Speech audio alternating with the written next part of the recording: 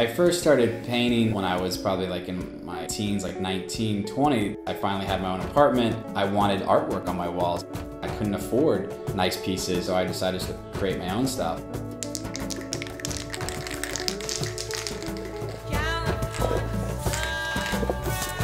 I got so attached to the pieces, I didn't want to let it go. I had probably hundreds of canvases in my place just stacked up, and then it turned into the opposite now, where I feel like I'm finding the joy in actually just giving it away.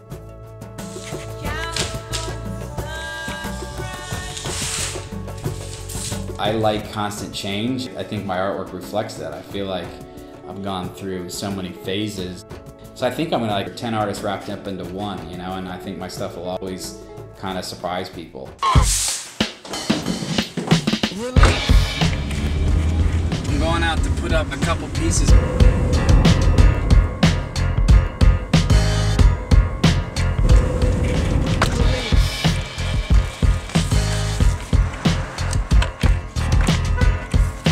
You just never know how long stuff is going to stay up. You put stuff up you might think it's going to last a night and it stays a month. There he is.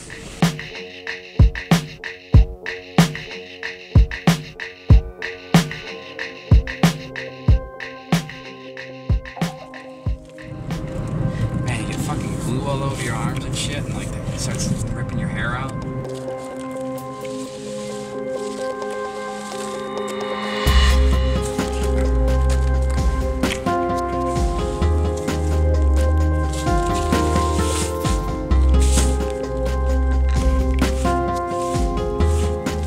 I think I'll always want to put stuff up in the streets because there's something about just putting it out there for free, not expecting anything in return.